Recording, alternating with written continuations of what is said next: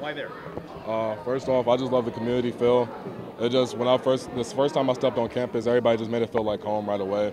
So I just felt comfortable overall just with just the coaches. It wasn't just like nobody was just like picking favorites. It just like everybody just felt like as one family there. It really felt home. Only 2 hours away.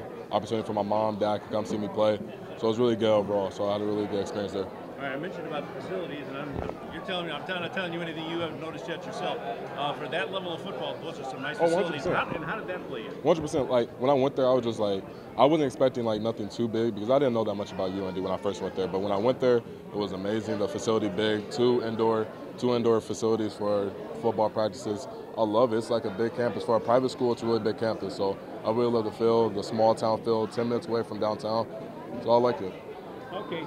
Was there something about them that stood out over everybody else that was after you? Well, pretty much. Well, I'm not even gonna say it wasn't too many people after me. It was like a slow process, just with the transfer portal, all that, real slow process. But I just thank God through the process overall, and just really just trying to stay focused on my family, all my friends are sticking by me and everything like that.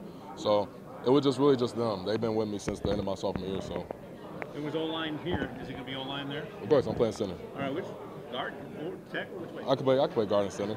Either way, either way.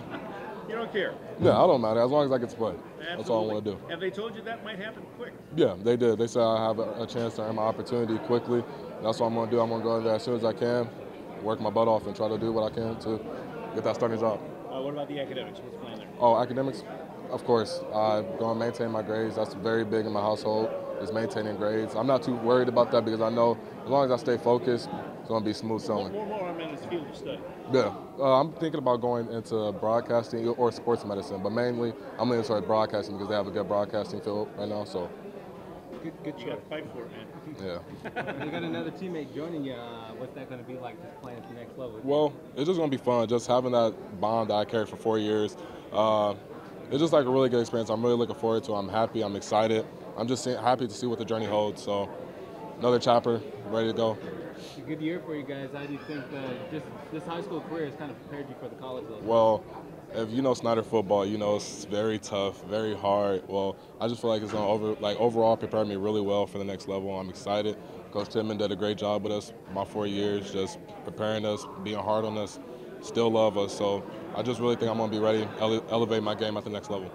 The long process of picking schools is finally over. You've got your support with you. How's this day coming for you? It feels good. I feel good. I got everybody here. Got my friends, family, got my girlfriend here, got my dad, mom. It's good. Life's good right now.